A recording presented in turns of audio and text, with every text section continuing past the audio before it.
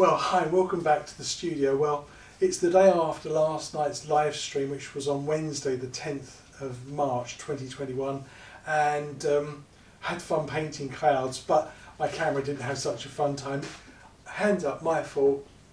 A greenhorn error, I didn't get my lighting right, and my camera spent most of an hour chasing the shadow around my canvas, and lots of it was out of focus. So what I decided to do is reshoot it, and I've done it in the same sort of like live stream style. So no edits, just kind of rough and raw, warts and all. So, but I've refilmed it, and all the points I covered in the live stream I've redone again for you. So spin the camera and let's roll the film and see what I got up to. So how are you painting, people? Well, this is it. I'm going to film this warts and all, start to finish. Whatever happens. If there's background noises around the house, then there is. But let's have a quick look at what I filmed last night. So I've got the little demo that I did last night. As you can see, the not quite cloud on the left there and the slightly better clouds on the right. So let's refilm this again, and I'll go back to the beginning with it and get my hand and wipe. And this is the palette I used. In actual fact, it's the palette I used last night. I just put some fresh paint on it. So I have titanium white, I have some phthalo blue, a little bit of black, alizarin crimson, and this rather nice pastel lavender colour on the end here, which is mainly white with a tiny bit of phthalo blue and a little tiny bit of alizarin crimson. And I made this soft pastel mauve colour, and that's going to be used a little bit later on. But as you can see, I set my canvas up exactly the same way as before. So it's identical to the previous way I had it set. Now, I got my little list of questions here and points to remember as well to work from. So the first one I'm going to talk about is prepping your canvas colours. Now you can see that I've got my canvas set up differently here. This one has got a nice sort of phthalo blue colour in it, and quite a good strong colour. And this side, well, a little bit underwhelming, and it's got paint on it. If you test your canvas before you start painting on it and you touch your fingers to it, if I hold my fingers up to the camera, if you can get a focus on that, you can see that there's enough paint on there. I can definitely see my fingerprints, so that all looks good. So there's liquid white and paint on there, but this side is very, very pale, and this is one of the problems I used to have when I painted before. And I'll mention this now, I'll probably mention it again, that all of the things I'm going to demonstrate and the way I'm going to do this little demonstration are all based upon my own mistakes, mishaps, and happy accidents in the past. So if you see any similarities between what I'm painting and what maybe you paint, it's purely coincidental. If I'm poking fun at anybody, it's me. I'm the one who didn't know what I was doing so very well a few years back, but with some training and some help and an awful lot of practice, I've got a little bit better at it. So let's have a go at painting our first cloud. And I've just got myself a fan brush. In fact, I've got several fan brushes. I've got a nice, fairly clean new 1-inch brush, got a little bit of paint on it. And the brush I used to prep my canvas with, that's just a slightly older 1-inch brush. I put liquid white on both, and I put, say, phthalo blue on one and a very little phthalo blue on the other. So let's have a look and see what happens when we start putting clouds on. Now, things to remember, kind of an important thing is the very first thing is about the layout of your painting. Where are you going to put your clouds? Now, if I scrape my canvas and kind of create a nice looking mountain shape there you go, you can see it nice and clear. If that is in the same position as where you want a nice big cloud, so in other words, if you put your cloud there in the first place, and you're going to just paint a big whacking great big mountain through it, and if there was a tree nearby, and I'm exaggerating this of course, but you know, suddenly your cloud is obliterated by everything. You've got very little of your original cloud left. Most of it is covered up, and this happens a lot. We paint that absolute stunning cloud and then realise that we're going to put a tree over it or something, and you think, oh, if I'd have just moved the cloud over a few inches. The worst thing then is to try and make the tree fit round the cloud. And I've done that, and I've looked back and I thought there looks like a hole in my tree where the cloud is sitting. So plan ahead a little bit. The other thing to be aware of is things like this. And I did this at a demonstration. I actually painted a little cloud first of all. I painted a lovely little cloud, but it just happened to line up exactly where the top of my mountain was. And the comment was, why did you paint Mount Vesuvius? And I didn't know I'd done it until I stood back. And there it was, Mount Vesuvius with the steam and smoke coming from the top of it. An absolute killer. So be careful when you're prepping your canvases. And as you can see, I use my canvas, or in this case I'm using paper, but you can sketch. Use a palette knife. Draw a little cloud. And if you don't like it, put it somewhere else. Change it around a little bit. So that's going to be my very first tip. Position and a little bit of planning where to position things in your painting. If you've got other big features like trees and mountains and hills and goodness knows what else, then plan a little bit ahead. So let's start off with a shape. And this is a classic sort of shaped cloud. Got a nice cauliflower top to it. And a flattish base. So this is a cumulus cloud, and you'll see these floating around on the horizon. Got a bit of a stormy day outside today. I had some out there this morning, but they've gone. But this is a bit of a classic sort of shape, a cauliflower cloud with a nice bubbly top on it. And I'm going to use a fan brush to paint this. Now, I will do some 1-inch clouds as well, but I'm going to go through my titanium white paint, both sides, and I'm going to load a lot of paint. A lot of paint. And that's something I didn't used to do. I'd start off with just a small amount of white paint, not enough to really do the job, and I'd struggle, and I'd work and work and work and try and make my cloud stand out. And years later, I was painting away, and one of the instructors came and they said, you know, if you just put a little more paint on your brush, you would make a big difference. And they were dead right. Now, brushes are a little bit like people. They like to be led across a canvas, and like people, we hate being pushed. So when you're painting with your brush, use your brush like a little soft palette knife and lead it across. You can have it down at a slight angle and lead it across that way, but I like to lead with my handle first if I can. So in this case, I'm right-handed. I'm going to go from the left. I'm going to paint to the right. And all I'm going to do is a little series of letter C, little letter C. And in this case, it's a backward one. But you can do them that way round if you wish. Just to show you can do it. And all I'm looking to do here is I'm just looking to create that lovely heavy edge for my cloud. And I don't spend too long fretting over this and working too hard. Again, through experience, I have found that my best clouds are the ones that I paint with a little bit of speed, a little bit of pace, that I don't sit and work at too hard. They come out the best, they always do. Now I've got a nice sort of silver lining to my cloud, and I've picked up a little bit of blue. I'm not going to waste that paint. I'm going to just dab in the center of my cloud. And very quickly you see that I've created something more three-dimensional. It looks like it's got some shape and form. It's got a few lumps and bumps in it. And I'm just going to dab in some paint here. And then I'm going to blend it a little bit, but not very much. I got my nice clean new brush for this, and this is going to be literally as few dabs as I can. All I look to do is to try and combine this a little bit without losing any of it. And when you use your brush, don't hold your brush and try and paint with the bottom corner, because you're just covering up where you're painting.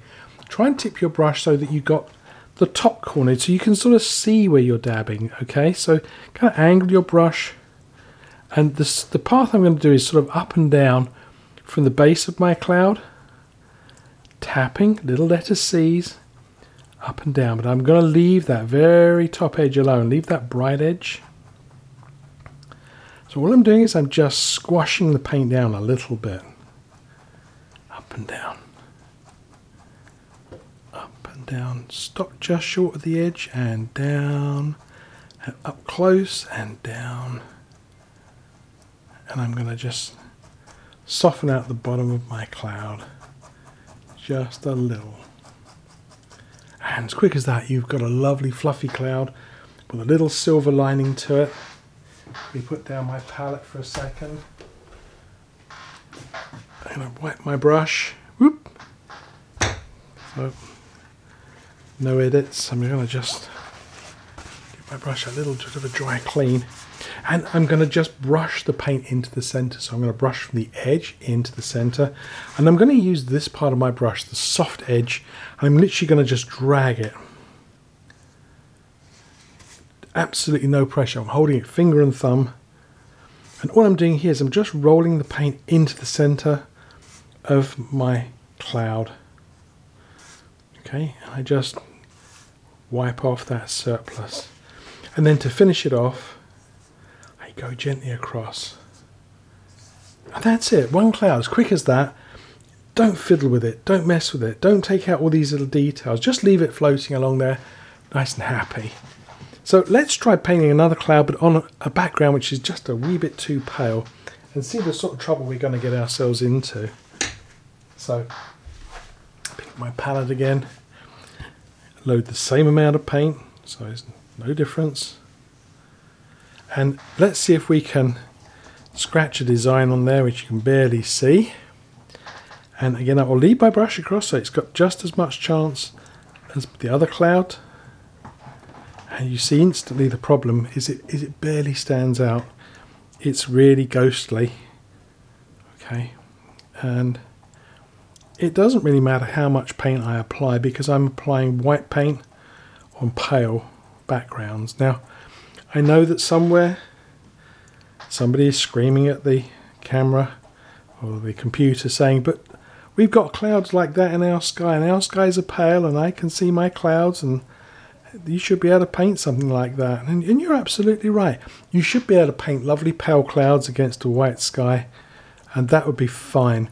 But when you're starting out and you're learning to paint, give yourself every chance of success by painting against a sky that's got a little bit of colour in it, because that's one of the advantages of painting, is that, as Bob would say, it's your world. You get a chance to design things your way. So it shouldn't be too, painting shouldn't be too hard. It shouldn't be too much of a torment for you. So anyway, this is the best I can kind of get to. Just about shows up. Oh, gosh, I don't even dare try and blend this little cloud, but let's do a little blend on it. And down into the base and up. And tap out the base of the cloud. So you can just about make out the shape of it. You can just about make out it against the background there, but it's hardly the biggest, brightest cloud you've ever seen. And compare the two, and I think you'll find that one is the one that most people really love to look at. And this one, well, may be good for another sort of painting. So make sure you've got a decent coloured background for your clouds. Now, I'm going to take this cloud off and I'm going to darken this area up so that I can do some other little cloud shapes for you over here. So I'm going to do that and we'll come back in just a second. But it's going to be just shot raw, and if there's background noise, you hear the wind blowing outside, it's blowing a gale out there, then so be it. So back in a second. So I tidied up this cloud and I've darkened up the sky on this side. So that's quite an appealing shape. Let's paint some shapes which maybe not quite so appealing, but we somehow fall into the trap. And one of those cloud shapes, and again, I'm guilty of this, I've done it before, is to paint what I call Loch Ness Monster clouds. These ones. This sort of regular shape of humps and bumps, and somehow, no matter how you try and change them, they always look just like the Loch Ness Monster. And try as you might, sometimes they just keep on happening. So try and avoid this sort of shaped cloud. I know, again, there's probably somebody right now looking at a sky where it has a Loch Ness Monster sitting in it, but when you're painting, you've got to think about what's appealing, what looks realistic and what looks nice on the eye. If I'm looking out the window now, I'm looking at an amazing array of cloud shapes, fabulous. These clouds, I'm looking at hundreds of these big cloud shapes, but I can't see one Loch Ness Monster cloud. Now, when we do this, we often jump quickly to try and repair it by putting in something that looks completely different. And what sometimes happens is that we end up painting, and again, I don't know how it happens, but we end up painting the mirror image of it in the hope that somehow two opposites will cancel one out. But of course, it doesn't. It just makes the whole thing look worse. Now, I really hammed it up here. Maybe you wouldn't do that. But you'd be surprised at how often you'll paint these sorts of shapes by mistake, and you don't know you've done it until you stand back. So a good lesson to learn is when you're painting is to stand back frequently. Take a step back from your painting, have a look at it, make sure it's working out before you get yourself into a pickle. And the other cloud shape that creeps in, and it's I call them sausage clouds. They're very, we kind of get sort of stuck in with a little bit of paint and not quite enough paint, and we seem to be afraid to make too many humps and bumps, so we tend to keep them sort of low and flat. And I've definitely seen clouds like that. I'm looking out the window and I can see very similar clouds to that. But what I don't tend to see very often, if at all, is to see that he's got a friend that looks like that, and another one that looks like that. Now this is the edge of my canvas here, so imagine that's the edge of my picture, and I have one that looks like that. And this is something I've definitely painted by mistake, and it literally looks like a bunch of fingers coming in, clawing down the side of my canvas, like someone's gripping onto the edge and their fingers slid off. This sort of evenly spaced, probably worse than that, is when they all end up exactly the same length. So they look like a series of little white lines floating along. This is something I've definitely done before, and I still see it occasionally when I start a painting, and I'll spot myself doing this and I'll quickly change direction. So this again is another shape to be kind of careful of. The regular shapes, regular lengths, regular sizes, and kind of stuck. I think this tends to happen a lot for people who spend their time looking at computer screens or text, and they tend to sort of paint like a line of writing, like text on a screen. So just be aware this sort of thing creeps in occasionally. So let's scoot that off. So there's another shape to be kind of aware of that could happen. And I'm going to just blue my canvas out again. This is just the same blue on the brush. Okay. So there's a couple of shapes that I would probably try and avoid. And there are a few others, but those are the main ones. Now I'm going to load my brush. I'm going to repeat this little cloud and see if I can draw a little twin. So I'm not going to bother scratching on here. I'm just going to freehand it for the purposes of the next little demonstration. So let's just quickly pop on a little cloud, plenty of paint, a nice rich edge, nice and fat, and again leading my brush across the canvas. I use it like a little palette knife, just kind of smear the paint on to start with. I'm not looking for anything other than the edge of my cloud. That's all I like. And paint it with some speed. There you go, look at that, perfect little cloud. And in with my nice brush, get that corner in there, and you're doing those little circular strokes up and down, bottom to almost to the edge. If you practice this consistently, after a little while it becomes kind of an automatic way to paint clouds, and you don't have to sit and think about it too much, they just happen. I try not to get too mechanical about it because you can just get stuck only ever painting that kind of a cloud, so you've got to be open to doing other shapes of clouds, but certainly if you're looking to do little white fluffy clouds, that's a great technique. And again, I'm going to use the side of my brush just to pull that in quick. There we go. And a couple across just to smooth it down. So there we go, I got two nice little clouds. This one hasn't got quite as much detail in the centre. My blue colour is getting a little pastel, but that's okay. Because what I want to talk about next is painting shadow clouds. And these are just white fluffy clouds, but actually adding a shadow into it. And I'm going to do a just right versus a not quite option here. Now, this is where this colour is going to come into play, because I'm going to use a lavender colour to make a little shadow under this cloud. And I'm going to use it, and I've pre-mixed it, and then we're going to try making this little cloud, and we're going to just be a little bit lazy, and we're just going to use black. So I'm going to get a small amount of this nice lavender colour, and I'm going to just put in a little shadow at the base of my cloud. Just gently, just touch it in here and there. And there and here. Here we go, just dropping a little bit of shadow. Not a great deal, not a huge amount, just a little bit of shadow at the base of my cloud. Back to my nice brush. And again, I'm just going to push this down into the painting a little bit. There's quite a little bit of white on there, so I can just gently, I'm just travelling up and down in my cloud again. Taking a bit up, bringing some down. I'm going to keep my cloud at the base predominantly, and then tap it out. Oop, lost another hair.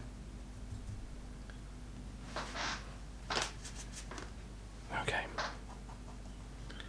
And again, just gently pull across. And you see I got a really nice harmonious looking little cloud there. It kind of fits together very nicely with the background and the sky. It's very harmonious, and it all looks like it works together because the lavender colour I made with blue, and the blue is the same as the sky. So this kind of all fits together nicely. So let's be a little lazy now and just say let's put black on. Let's say we got some black on our palette.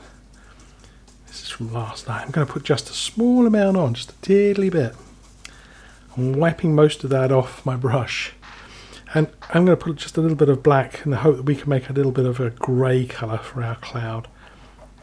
And see, immediately, even let me wipe my brush a little bit. Even if I wipe off practically everything from my brush, so it can't be too much paint that's causing this, and I put a little bit of this almost dry brush. And just to give it every chance, I'll blend it as well. Okay. So get the corner of my brush and just tap it up and down into my cloud.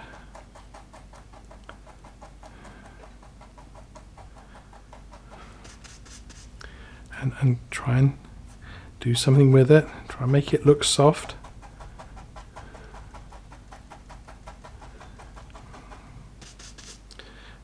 And pull it in. There we go. Very soft, very gentle. But you can see the difference on these two little clouds. You can see that this one sort of works nicely and it fits with the background, whereas this one with this deep dark shadow under it looks kind of menacing, and it doesn't quite fit very harmoniously into my background. Black is the problem here, is that there is no black anywhere else in my sky except here, and it really jumps off the canvas, whereas this one with its lavender colour really suits well. Now if I wanted to darken my shadow, I could add a little tiny black into my lavender and get a slightly deeper lavender colour, but I would still have basically a lavender tone which is more harmonious with this cloud. So there's a tip for you. Don't be lazy and just use black. Make yourself a little bit of a lavender colour and you'll have a just right and not quite cloud. I'm going to clean this off and we'll do the next little section. There we go. Now, I've been using fan brushes to paint my clouds, but I know people are keen to try and have a go with this 1-inch brush. Bob does a great job with it, and they put a great big gob of white paint on the end of it, and then you kind of get in there and it kind of starts stirring away, and they kind of trying to make a lovely fluffy cloud out of it. But you can see why I'm holding my brush here. It's more like a battle than it is a painting, and that's a problem sometimes. Now, the thing to remember here is I'm just painting on a 16 by 20 canvas, and I've only got half of that to play with really, so I'm trying to paint it in a 10-inch gap. Bob would paint these 1-inch brush clouds on an 18 by 24 canvas, so he had a lot more room to play with. So if you're trying to squeeze these clouds onto a little canvas, then you're going to run into some troubles. You're just going to run out of space, but we'll have a go. We'll see what we can do. Now, I've got my nice 1-inch brush here, and I'm going to put a nice bit of paint on my brush, but I'm not just putting it everywhere. Let's have a look at my brush. You can see I'm loading up, and get it in focus here. I'm loading up the corner of my brush. If I'm going to paint a 1-inch brush cloud, I'm going to get it on one part of my brush, and I'm going to load it really well. Okay. And again, you want to have a plan. Don't just go at this and hope for the best. Have a plan of where you're going with this cloud, because they will get out of hand and they will grow too big. So think about the top and the bottom of the cloud. So the highest and the lowest point, and the path between them. So if you're not sure, sketch it. Use the point of a palette knife and sketch it. So I'm going to use just the corner of my 1-inch brush, and I'm going to just twirl this in. And after just a very few seconds, I'm out of paint. And I need more.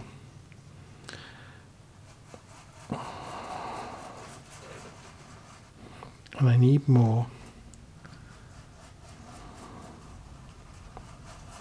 And more.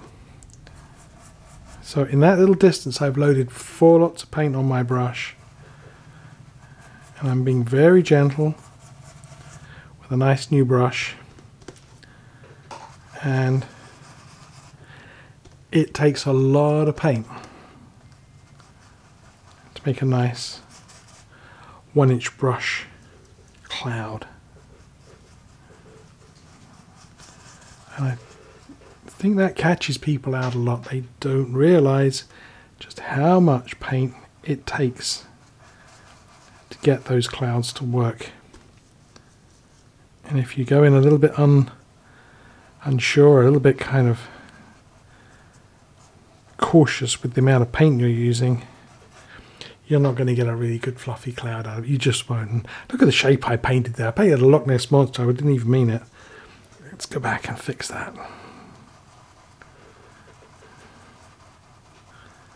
That's what happens when you're concentrating on too many things. I'm looking at this. I'm looking at the canvas. I'm looking at my screen, and I'm talking, and I'm not doing all three very well sometimes. Okay, let's change that a little bit. Okay, so there's my big white fluffy cloud with a 1-inch brush, and I've loaded my brush umpteen times, 5 or 6 times easily. So let's look what happens when you try and do this with just not enough paint. So I put a little bit of paint on my brush, and we go in with great expectations, and the problem is we kind of trying to wring every little bit of paint from our brush, and sometimes when it doesn't quite show up, we're reluctant to put more paint on, so we will go back over it again in the hope that we can somehow scare more paint from this brush. And well, we kind of get a kind of a cloud, but it's not really what we're looking for. It doesn't have that impact, and so we just go back over it again. And this is where the kind of frustration sets in, and I see this in my own paintings in the past. I sometimes see it in other people's paintings where I know they're working hard. They're trying their best to get a nice fluffy cloud, but somehow they just don't seem to happen, and they just end up being disappointing. And the reason is the amount of paint and where you have it on the brush. You need a lot of paint right on the corner of the brush. Let's highlight this one. Since we've got a few minutes, I've got a little bit of this lavender colour on the go here. So again, I put a little bit on the corner of my brush. And again, I'm going to go just up into the base of my cloud. Stir it in. So I'm just going to go up and down. Up and down. But because I've got a lot of paint here, I need a lot of paint for my shadow. There we go, up and down into my cloud. Twirling away. And I got a really nice soft billowy sort of cloud there, one of those really big, great big nice billowy clouds.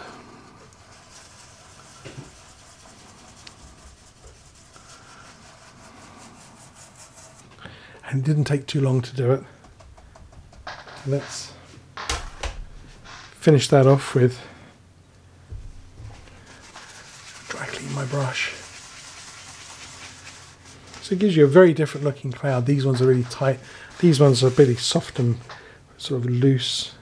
And again, no pressure. Just going to roll that paint in from the edge. Just pulling that paint into the center of the cloud. Okay, and across. So there you go. Tight and loose and fluffy. So let's try and put a little bit of shadow on this one, but I'm afraid I'm gonna trip myself up again.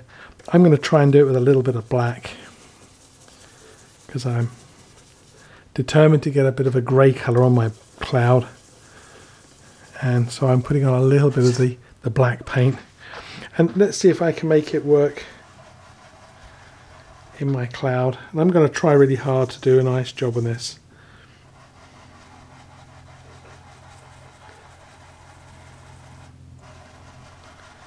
And well, it sort of works, but I'm using a brush which has got so little paint on it that it's almost the residue of the lavender colour doing this. It's got really nothing much to do with the black I'm putting on.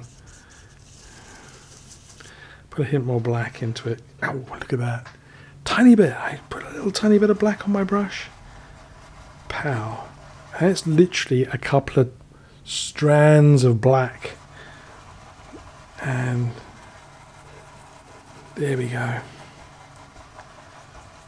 It's a shocker, isn't it? The difference between the two clouds is quite dramatic. Black is just not your friend when you want to paint little shadows in clouds. It's if you want to deepen up a shadow, put a little bit of black into your lavender. I mean, just the tiny little hint of black. I put a little tiny drop of black just to deepen up my mauve colour a little bit, but it's still predominantly mauve. And if I put that into my cloud, it's dramatic, it has a big effect, but it's still basically a deep lavender colour. So don't be lazy, mix yourself up a shadow colour, don't just rely on a tube colour straight to fix the problems. Well, that really covers the sort of two main sort of cloud types to get the big sort of billowy clouds and these slightly tighter clouds, but there's a little Brucey bonus for you. I'm just going to throw you in a little fast and easy little cloud, one that really works great, and they're so quick and easy to do, but it does require that you're kind of very relaxed, and it's no good you painting tight, you've got to paint relaxed. So I put a little bit more paint on my palette, and I've gone into a little bit of white paint here. Now maybe at this point I'm going to try and flash up on screen a couple of photographs of some skies. I'll put them up even though I'm talking, and I can't actually see what I'm putting on the screen here yet, but there's two skies. There's one that was taken down in Dorset, down at West Bay, where they filmed that amazing crime thriller Broadchurch, and the other one is taken through our living room window here in Worthing. So these are just one's a sunrise and one's a sunset, and the skies are just amazing, just scattered colours everywhere, and these really light sort of clouds skimming across, as you can see on these photographs. Well, I'm going to show you how I paint those really light, loose clouds. So I'm putting on a little bit of white paint on my brush, and I'm going to just basically twirl. I'm going to just paint little circles, and I'm going to twirl with my brush and just see how we get on. So here we go. So stay loose for this. With the corner of my brush and twirl, and just press and flip it, and twirl and flip. I'm looking through my monitor to see the screen here, see how I'm doing with this, and wow, look at that. Jet stream clouds. Just letting your brush just run and skip and bump and push and just have fun. And you can create these kind of amazing little cloud sequences, and they just literally tumble from the brush, but don't try and control them. That's the clue. Don't try and make it into a shape. Just let the brush do its own thing. And I'm just going to finish that off. No, I can't finish it off. I put all my brushes in to soak, so this is how it's going to stay. As I say, I'm shooting this sort of on the fly, so I'm not editing too much of this. But learn to paint these fluffy little clouds. So we got tight, billowy, and these kind of clouds that just run and jump across the sky. Paint a bunch of these on a canvas, close your eyes and just hit with the brush and go. You will be stunned at how good they come out. And this is the sort of style of cloud I painted when I did this one. I just fetched it back from the other side of the studio. I painted the seascape. Those clouds there that I painted, they're all painted using that technique where I just let the brush just run and jump and skip around. So that's how they were painted, and then they just got a little bit of a blend on them. So if you enjoyed seeing this being painted, I did this live on a very precarious technical setup using my smartphone, but I may repeat this one here, and I'll do another seascape for you. So get it back onto my screen here again. So that's it, folks. That's the end of clouds. Not quite versus just right. Let me get back to my logos. There they are. So clouds, not quite just right. And I hope this has been fun. And I hope you maybe picked up a few tips and tricks and things, and see how maybe you don't get it right, and maybe how we can improve on things. So I'm going to be back in a couple of Wednesdays' time. I couldn't tell you the date. I'm not that bright today. But yeah, 2 Wednesdays from now, second Wednesday from now, I'm going to be doing some wildlife just for a change, and I'm going to be painting a big cat eye. So it's going to be just a demonstration to see if I can make a nice glassy looking eye for a big cat. So hopefully some fun to be had there. But in the meantime, take care of yourselves, have fun painting, and happy painting, people. See you in 2 weeks.